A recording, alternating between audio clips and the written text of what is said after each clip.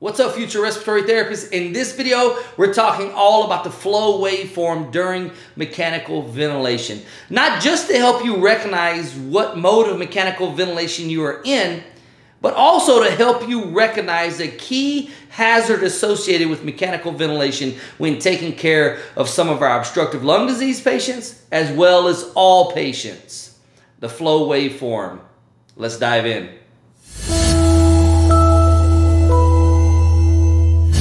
Okay, so again, this video is all about the flow waveform, talking during mechanical ventilation. We know there's multiple waveforms, but this one is specifically about the flow waveform here, okay? Now, let's just talk about the different shapes that you might see first of all. So this first line right here illustrates for you several different shapes that can be present during mechanical ventilation when you look at your flow waveform. Now, believe it or not, these shapes will help you decipher which mode of mechanical ventilation you are in. Now, I know what you're thinking. Well, the vent will tell me what mode I'm in, and that's true.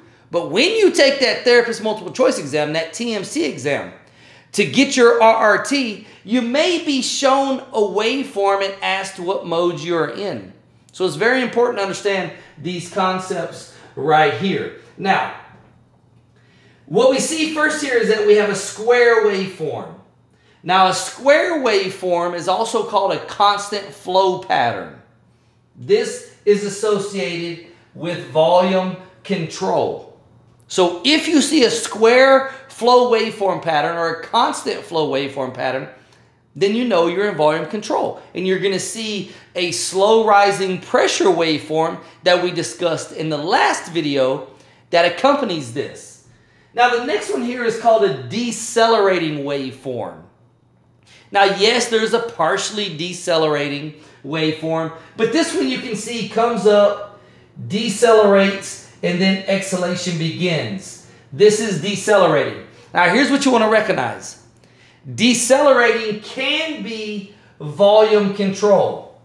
It can be. But if it is accompanied by a square pressure waveform, then you are 100% in pressure control. So this is volume control or pressure control. But remember this, and if you're taking notes, write this down. Pressure control is always a decelerating flow pattern. Always. Now, this next one we see here is a sinusoidal pattern. It's very rounded. You can tell it looks very different than these very structured square and decelerating patterns. This is associated with spontaneous breaths. So when you have somebody in a mode that allows for true spontaneous breaths to happen, you're going to find a much more softer, sinusoidal type appearance in your flow waveform. Now, it doesn't mean that it's going to always be so rounded. It may be something more like this. And you can say, well, that looks decelerating. Well, it does look decelerating, but it's not so structured as this one. This one looks like a machine is in control, and it is, because that's a machine-controlled breath, either in volume control or pressure control. So you can see it's just kind of a softer appearance. You would say that this is more sinusoidal and you're in a spontaneous mode, such as SIMV or perhaps CPAP. And yes, you could be having also pressure support with this breath. But pressure support is going to create a square pressure waveform. It's not going to affect the spontaneous flow pattern that is established. Okay, we'll talk more about that here in a little bit when we get to our questions. Now, when you troubleshoot the flow waveform, and before we go much further, let me just clarify this. How do I know I'm looking at the flow waveform? The flow waveform is the only waveform that comes up above on inspiration and then back down below the x-axis on expiration. So, inspiration, expiration.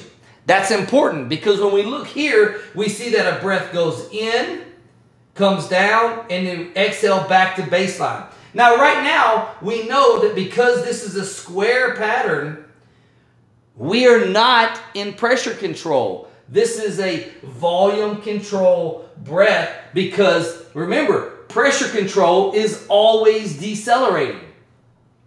But what happens when we see something like this? What happens when we see breath goes in, breath comes out, we're exhaling, but we fail to return to baseline? When I say baseline, I'm talking about the x-axis, which is 0. No flow happening. You see, when this comes back and doesn't reach baseline, then we know that there is still expiratory flow coming out when this next breath started. That's air trapping. So, anytime the flow pattern does not return to baseline on the expiratory side, you know your patient is air trapping. Now, the question is how do we fix that? Well, there's 5 different ways that we can fix air trapping, okay? I'm going to break these down for you. Let's look at them here. The easiest way, when we are in volume control and we are controlling flow, then we can increase flow. Now, what this does is increasing flow decreases I time. If we decrease I time, then that equals an increase in our expiratory time, which means we'll have a longer time to exhale, which is exactly what this patient needs. We need more time for this to get back to baseline. So we need to increase the flow. That is one way we can do that. Now, the next way we can do that is we can decrease tidal volume. If we decrease the amount of volume we're putting in, then I time, again, gets shorter because we're not putting in as much volume. So I time decreases again. Decrease in I time equals an increase in E time. This is true. Now, the third way we can do this is we can decrease our respiratory rate, or we can decrease our frequency. This is the set frequency by the mechanical ventilator. But here's the interesting thing. Decreasing the respiratory rate has no effect on I time. So how does it affect and help with air trapping? Well, it's very simple. Decreasing respiratory rate will increase your total cycle time.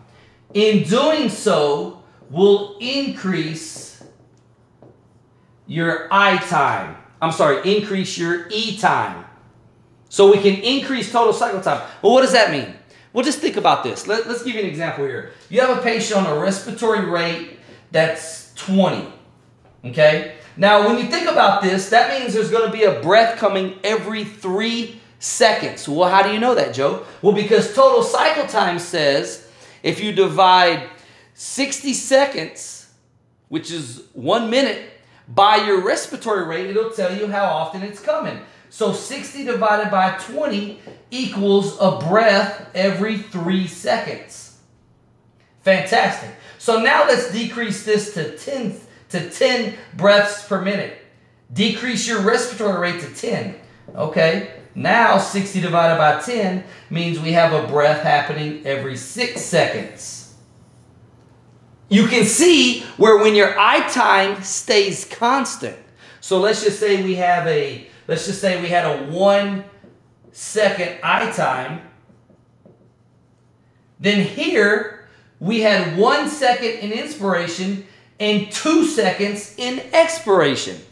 We reduced to 10 breaths per minute, and now we have 1 second in inspiration, which gives us 5 seconds in expiration. And that indeed increases our expiratory time. More time for the air to leave the patient's alveolar units and come to a state of 0 so that we reduce air trapping. Now, the next thing here is we can add or we can increase PEEP. Now, this is very, very beneficial when we're talking about our emphysomatics, because our emphysomatics are obstructive lung disease patients who have floppy distal airways. They've lost their rigidity, and on expiration, they have a tendency to collapse prematurely. So what happens here, I'll illustrate it for you down here. What happens is that when the alveoli inflate, and then this is inspiration, and then during exhalation, they are now getting smaller. Well, the distal airways collapse. So you can see where they've fallen on top of one another. Well, look what happens here. All the air is trapped in that alveoli. So what we know is that if we can increase PEEP to overcome airway resistance, then we can keep these alveoli propped open. These distal airways here, we can keep them propped open and allow for better, more complete alveolar exhalation, so that this gas doesn't get trapped behind the collapse of the distal airways. We can do the same thing with asthma. When we have an increase in airway resistance, we can match or overcome that airway resistance, and it will allow for more complete emptying of the alveoli. Guess what? This is actually what we call pursed lip breathing. When we teach our obstructive lung disease patients to breathe in through their nose, out through their lips, what does that do? That creates a back pressure that stents open distal airways and alveoli to allow for a more complete opening, a more complete exhalation. That's what's happening right here. We're just adding PEEP, because when you have somebody intubated, they cannot pursed lip breathe. The PEEP becomes the mechanism for pursed lip breathing. So that's what we're looking at there, okay? So we can add or increase PEEP. Now recognize that this does nothing to I time or E time. It just stents open the airways for better emptying of the alveoli. Now the last thing we can do is we can administer a bronchodilator. This would be something like a beta-2 agonist like albuterol or Zopanex, either of those two. What happens here is these obstructive lung disease patients who are presenting with air trapping or air trapping because of an obstructive lung disease process. So such as an asthmatic where they have bronchoconstriction happening, if we can open up those airways, then air is allowed to be exhaled at a greater rate, and we can reduce air trapping that away as well. So these are 5 ways. Now you may be asking yourself, okay, so which one is the right way? Well, it depends on your patient presentation. I can tell you that when we look at number 1, this is often a preferred choice over 2 or 3, and here's why. If we decrease tidal volume, we decrease minute volume. If we decrease minute volume, then CO2 might go up, pH might go down. That's the way that works. Same thing with decreasing respiratory rate. If we decrease respiratory rate, then we decrease minute volume. If minute volume goes down, CO2 goes up, pH goes down. So you recognize that while these two here are serving the purpose of fixing air trapping or correcting air trapping, they could lead to an acid-base disturbance, which is why we can increase the flow and it has no effect on minute volume. It will decrease our I time, lengthen our E time. And maybe we need to do that in conjunction with increasing our adding PEEP or administering a bronchodilator. So several different ways there you can think about. You can think about fixing or correcting auto PEEP or air trapping. You just got to know how and what they do so that we don't put our patient in a bind from the removal of CO2 perspective, okay? Now, that's really what you need to know about the flow waveform, but let's look at some questions here and see if we can identify the correct answer in these scenarios. So this first one here is you are caring for a patient receiving mechanical ventilation when you observe the following airway graphics. Which mode of mechanical ventilation is the patient receiving? So you see, this question is it's not going to be about air trapping. The question is identify the mode using the airway graphics. Well, let's see what the airway graphics are. Okay, so we have, what we notice here is square pressure waveforms, but we see that they are not all the same. These two are the same, but this one is different, okay? Well, let's go down here and look at our flow pattern. We see a decelerating pattern here. And then we see a sinusoidal, and then we see another decelerating. Very cool. This is very, very telling to us. Pressure control waveforms are always square. So just from the waveforms we see here, we're thinking that we are in pressure control. And then we see decelerating and decelerating, and it supports that we indeed are in pressure control. What we notice here, though, is that this one is different. And we have a different waveform. Well, remember I told you that this equaled spontaneous. All right, so what we see here is we have pressure control breaths with spontaneous breaths accompanied by a square pressure waveform. So let's look at the answers here. Volume control, SI and V with pressure support. It's not volume control, so it's not that one. Pressure control, AC with PSV. Well, remember, if it was pressure control, we would have square waveforms. So perhaps that's the correct answer. We'll come back to it. This might be a good answer, okay? We also see we have pressure control, SI and V with pressure support. Oh, well, that's pressure control.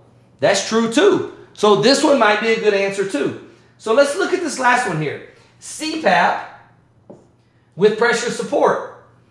Well, we're not in CPAP because we clearly see that we have two mandatory breaths controlled by the vent. So we're not CPAP because CPAP would have all breaths appearing like this. They would be all spontaneous. So it's not CPAP. So the question now is it AC or is it SI and V? Well, here's how you know that B is the wrong answer. It is not B.